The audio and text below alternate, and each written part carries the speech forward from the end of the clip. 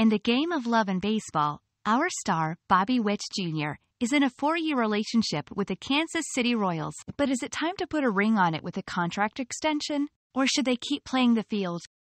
The Royals are staring deep into the crystal ball, wondering if Bobby is the one. You know, the one you build your dream team around. But 4 more years of team control? That's like a prenup in sports. Imagine Bobby catching the bouquet at the end of the season. But wait, are the Royals ready to walk him down the aisle of commitment? Bobby and the Royals are sending each other those you-up texts, but in the form of contract offers. It's all fun and games until someone throws the first curveball offer. So, will Bobby Witt Jr. swipe right on a long-term deal with the Royals?